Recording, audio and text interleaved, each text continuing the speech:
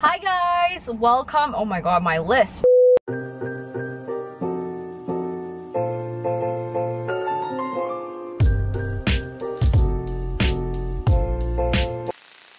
Welcome back to another vlog. I am so sorry that I have a lisp. If you guys watched my last vlog, then you would have seen that my biggest life update right now is I got Invisalign. It is not a pretty update, and I kind of explain why I get it all in that other vlog, so feel free to kind of take a look. You know, now that I got them, it's been, I guess this is like the third day. I'm just really trying to adjust to it. I feel like my teeth really hurt, especially every time I take it off.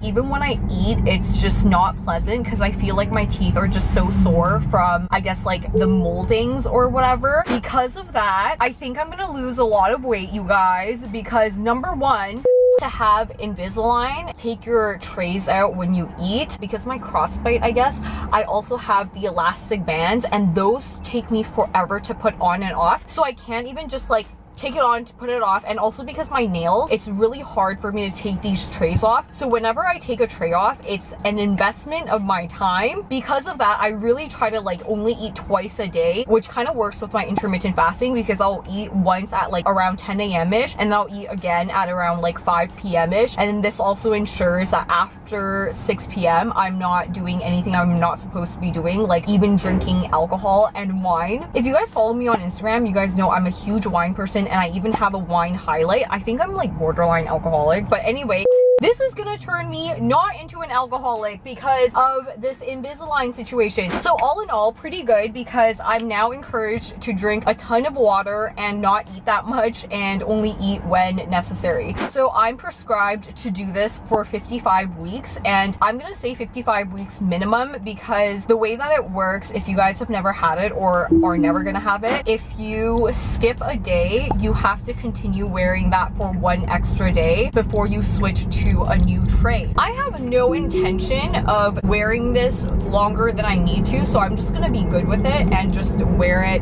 as much as I can. Vlogs moving forward, okay, I will be wearing this Invisalign. I'm sorry to you, but also more to me, because this is hurting me more than it's hurting you guys, I'm sure.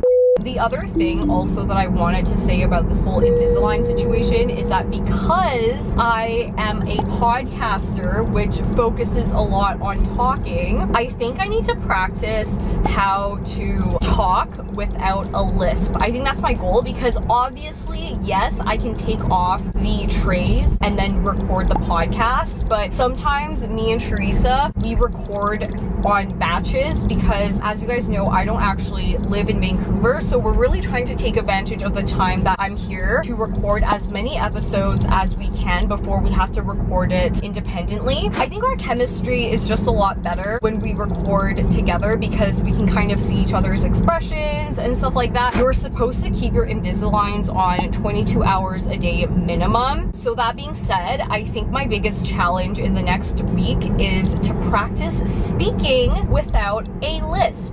I think this might actually be a really good, like, beneficial practice, because if you guys listen to the podcast, you might notice that my S's are really sharp. Over the years, I've tried really hard to work on self-improvement, so I'll kind of give you guys a couple of examples while this car drives itself. So example number one, I used to say like a lot, like every other word I'll be like whatever, like one of those typical high school girls. Because I started doing YouTube, I actually started noticing myself how much I say it. After I say it, right? So it's kind of more to the listener, and the listener is the one that has to deal with me saying the words like all the time. But afterwards, after I started editing my own videos, I noticed how much like I say, which I have consciously really tried to minimize, and I think I've done a really good job so far. That's one of the things. The other thing is the ums. I also try to reduce the number of ums that I have. I still have them a lot, and I have some other speaking ones,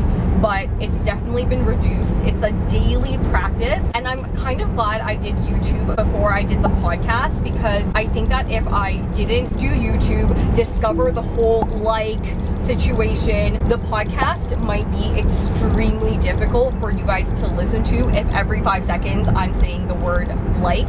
because we really don't edit that much of our talking. So, but anyway, okay, I feel like I've been rambling for a little bit, but I actually wanted to tell you what I'm up to today, and I'm finally ready to talk about it. I feel like this week I'm going through a lot of visual changes. The thing that I'm doing today is I'm actually getting my moles removed. So I'm heading over to Yaletown Laser, which is in Yaletown. It's in Vancouver. They're helping me remove a lot of my moles. If you guys are not Asian, or even if you are Asian, maybe you don't know this, there's like a lot of kind of like astrology. People believe that certain areas of your moles are actually bad luck for you. When I was younger, my dad had actually already taken me to remove a lot of my moles. So you just get them lasered off. I don't have the type of moles that stick out, like the ones that really protrude. It's mostly for the color, but either way, from a luck perspective, it still matters. And if you guys are wondering if I'm doing this purely for cosmetic reasons, I'm not. I really don't care about the cosmetic because it's so little. I'll show you one of them. I think, okay, one of them is here, but it's so little, it doesn't protrude outwards or something. My family really believes in like the whole luck situation. So when I was younger, I got them removed. After getting them removed, one of the aftercare instructions is you're not supposed to let it be exposed to sunlight, which as a kid, and I was in Taiwan, I don't think I gave a shit. I think I was like 8 years old or 10. So some of them came back. That's why I have them again. And once again, I lived another like 10 years without carrying them, knowing that the ones that I have are quote unquote bad luck, but I just continue to live with them until one day, and I'm gonna explain the story, and I haven't talked about this because it's actually really hard for me to talk about. Until one day I actually got really fed up and I'm like, you know what? I don't care anymore. I have such bad luck. If you guys follow me on Instagram, you guys know I have this hashtag called Lisa Luck. You don't even understand. And my friends make fun of me until they actually spend a lot of time with me and they realize I'm telling the truth.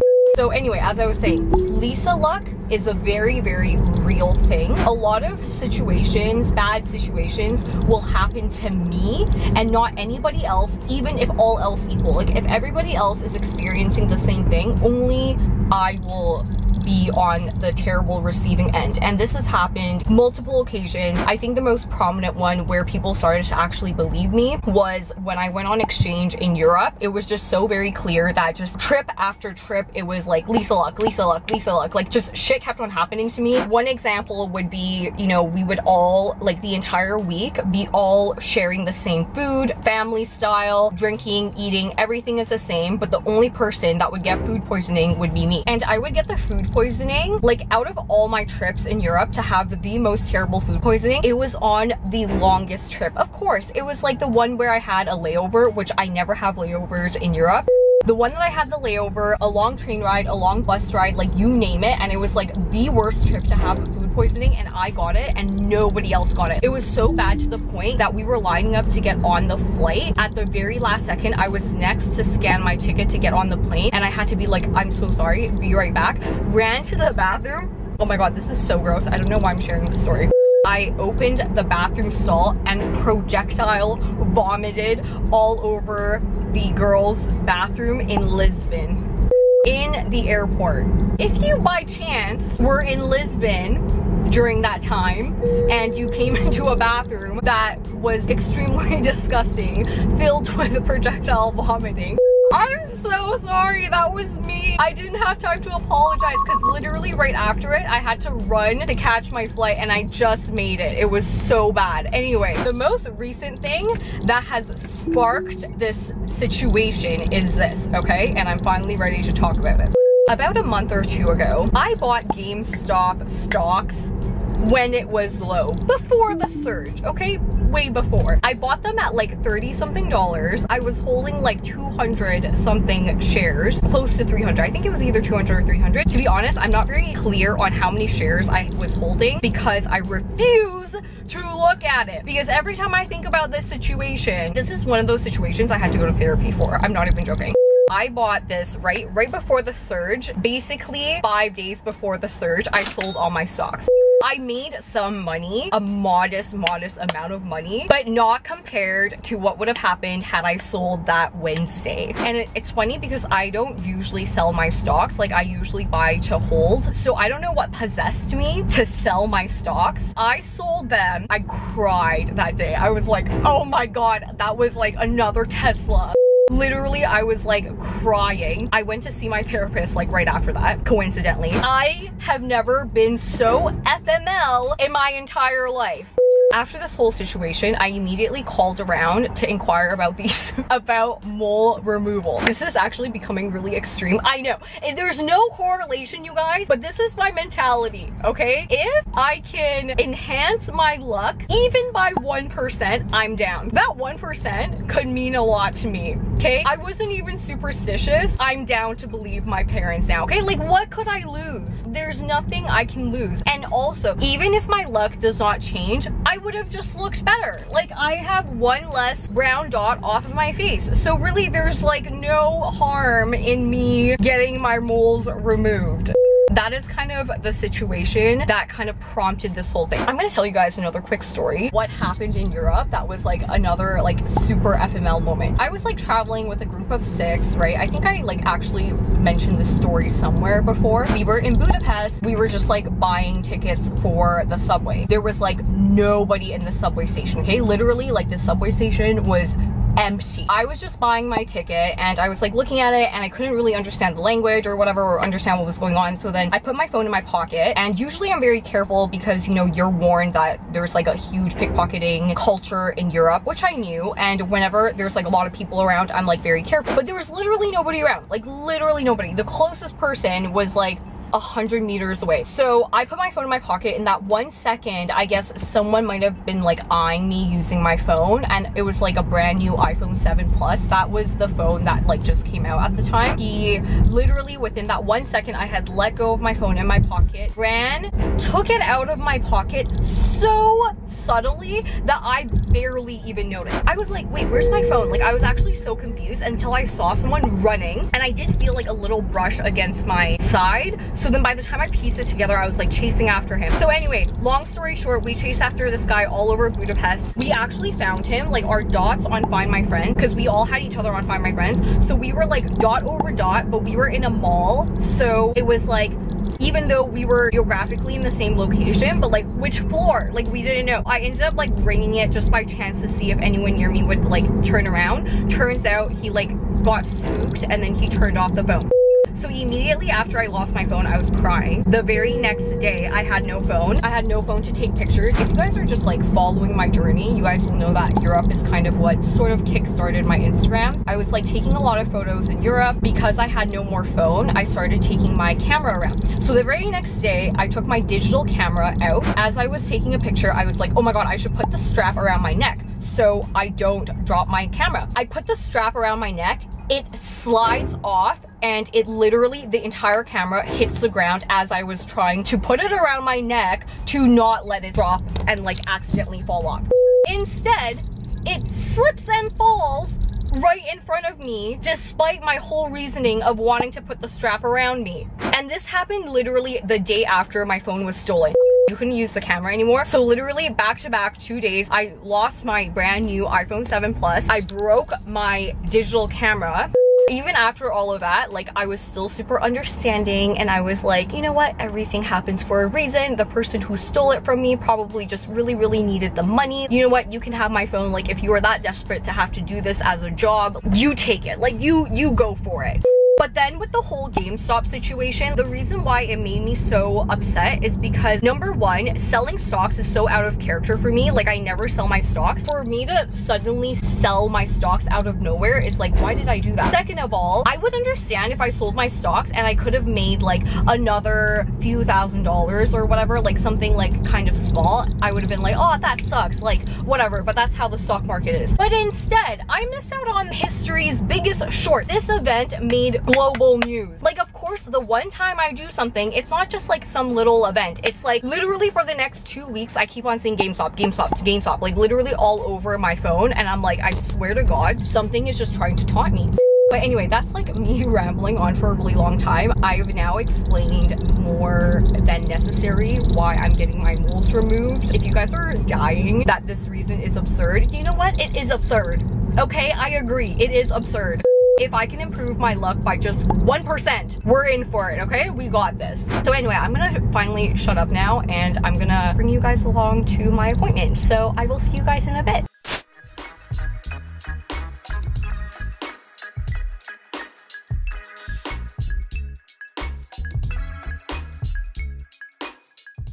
Okay, so we've highlighted the areas that we are going to dot off, and this is the machine that we're going to be using. It's called PicoWave.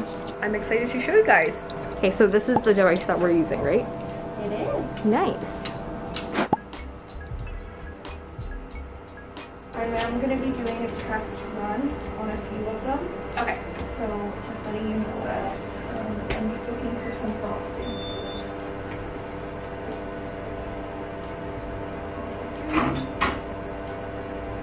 Was that it?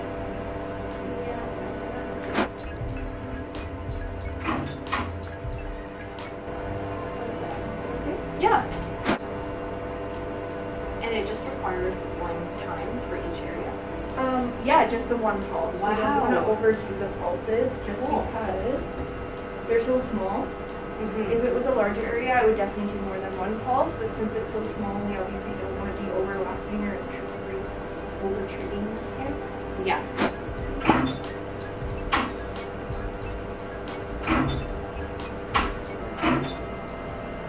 You feel that one? Yeah. Now, I'm going to move just the laser behind you, so that's all I'm doing. So I know you can see, but you can hear me, so. Always want to be safe. Yeah. With your skin, with Asian skin of any kind, basically. Because of the collagen, the amount of collagen. Oh, does this get rid of collagen? No, but I mean, just if you were to, sometimes it can overstimulate collagen or burn the skin in shorter wavelengths. So it can deepen hyperpigment. So that's why we just gotta be safer.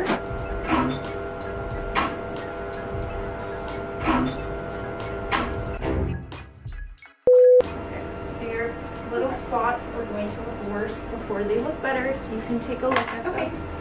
You're going to definitely notice them a lot more. Ooh, I see. Okay. So they come out before they flake. So what's going to happen now that they're darker, they're going to crust, like form a crustation. Yeah. That's going to flake off, and then there'll be less pigment. So it is a little bit of a process, but it's the safest way. Okay. So now with aftercare, just don't use any retinols. Oh, good to know. Yeah, so no retinols for at least like a week. Okay. Kind of everything handled. Lots of sunscreen. Obviously, always SPF, and then just be really careful that you don't use any products like any acids or glycolics, anything like that, for another week too with the retinols. But you can wash your face, put on your normal cleanser. Just don't be too aggressive because you don't want to pick them. Let them like flake on their own. Okay. And don't worry, they will obviously all calm down because right now they're way darker. That one, and that one. They get darker. That means that's how we know basically that they were treated. Got it. Well, that was so quick and easy. So I just came out of the treatment center. So this was Yaletown Laser, obviously in Yaletown, and that experience was so pleasant and just so fast. And also, like, I just love this clinic. First of all, it's like in such a great location. Second of all, it's so clean in there. They follow all these COVID protocols, and they even have pens that were like sectioned off as like used and like new. So they're really safe here. But also, just kind of to talk a little bit about the moles. Basically, the machine that they helped me use was called PicoWave, as you guys saw, and I didn't just remove the 2 moles. So what's really classified as like a technical mole would be this one here and this one up here. So these 2 they were able to remove, but as you guys saw from the circles, I actually removed a lot more. So I actually removed freckles as well. So even if you guys are looking for either light mole removal pimple or even just freckles, I highly recommend doing this. I felt